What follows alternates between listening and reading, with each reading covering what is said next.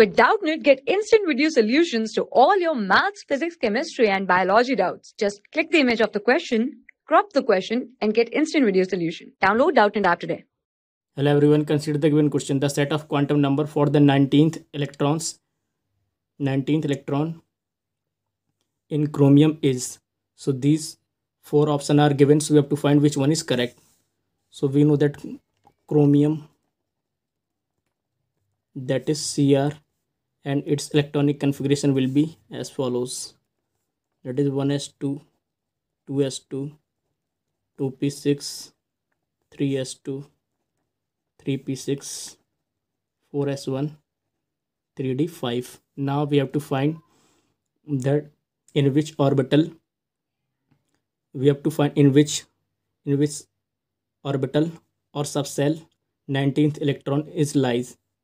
So consider, so let's see, 2 plus 2 plus 6, that is 10, plus 2 12, plus 6 18, and this is the 19th electron. So 19th electron, so the 19th electron lies in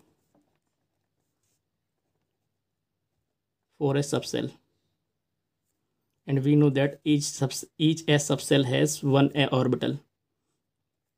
So we have to find all the set of quantum number for the 4s subcell. So 4s, that is its n is equal to 4, that here n is the principal quantum number, and we know that for s subcell L is equal to 0, that is L is the azimuthal quantum number, this is 0, and since L is equal to 0, so ML will be also equal to 0.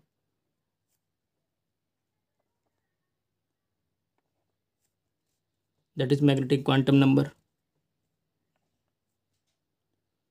Now S, that is spin quantum number, so it will be half, because in the 4s orbital there is one electron. So this is 4s orbital. So if this is clockwise, since this is the first electron, so if this is clockwise, so we take the S positive, and for anti-clockwise we take S is equal to minus half. So the set of quantum number for the 19th electron, which is lies in the 4s subcell, so it is 4, 0, 0, half or plus half. So which is given in the option number first. Hence option first is the correct choice. Thank you. For class 6 to 12, IIT JEE and NEET level. Trusted by more than 5 crore students. Download Doubtnut app today.